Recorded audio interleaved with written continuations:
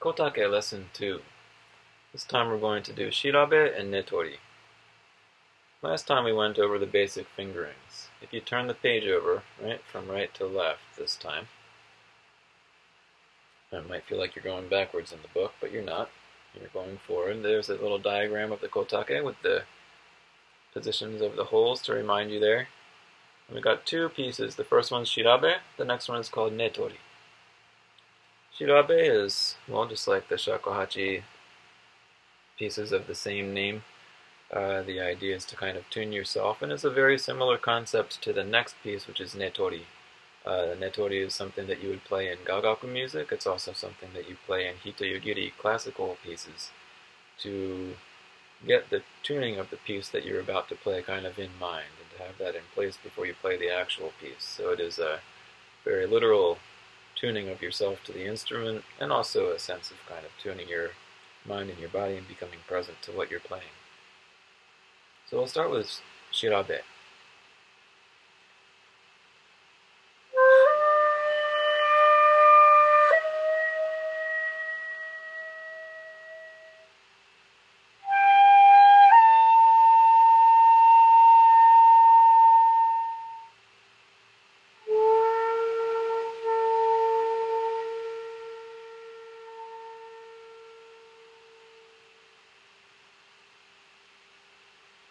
Pretty straightforward, right?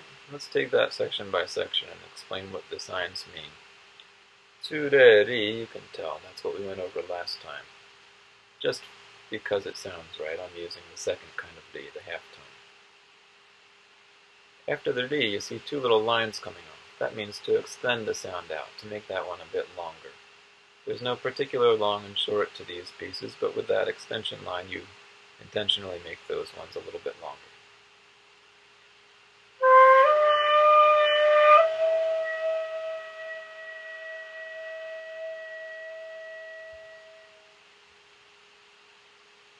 Again, nice light sound.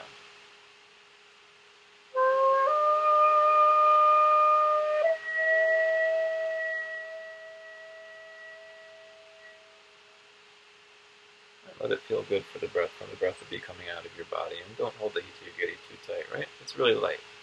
You don't need much pressure at all in your hands. You can keep everything kind of loose.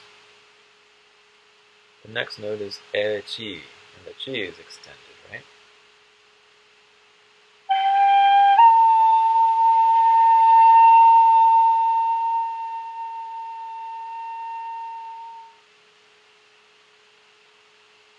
And then there's another circle, that means a kind of a period, right? The rest.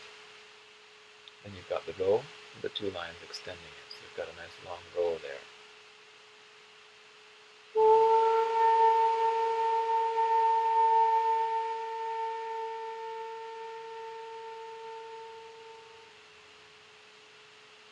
So let's put that all together. We'll play shirabe a couple of times.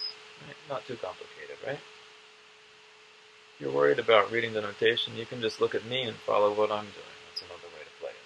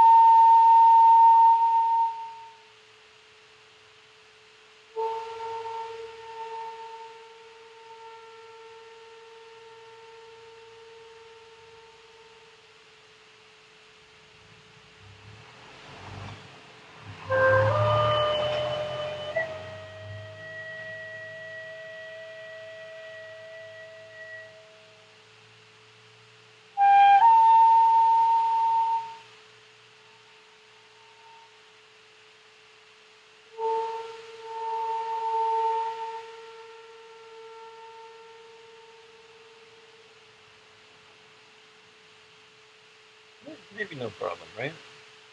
The next one, netori, on the same page. Let's play that too. You'll notice that a lot of these pieces are very simple, and again, that's the point. It's meant to introduce you to the classical hitoyogiri pieces, right? These pieces don't necessarily have the depth that even Shakuhachi have, but they're kind of fun, right? You can put some feeling into them, and you can enjoy them, and they give you a nice introduction into what the classical hitoyogiri pieces are like. Let's do netori, phrase by phrase. The same thing applies. Those two little lines coming out mean to extend the sound. First we have fu.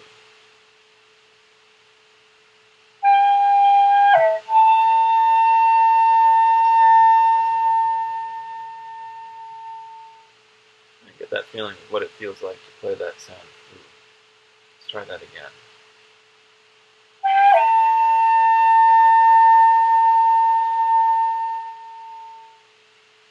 Fu.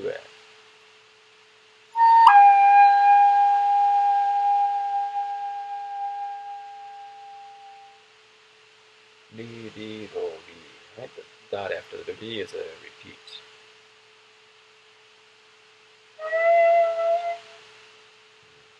I want to play the first bi with the three holes open. Right? The regular bi.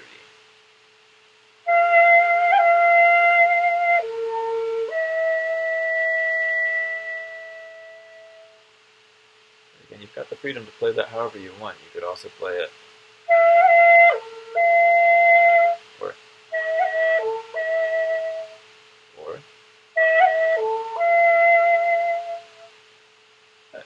forget it, let's play it like this.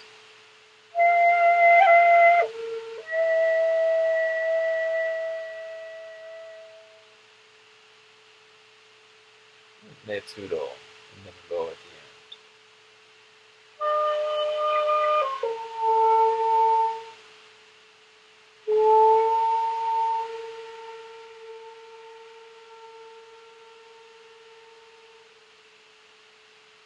Let's play that whole thing together.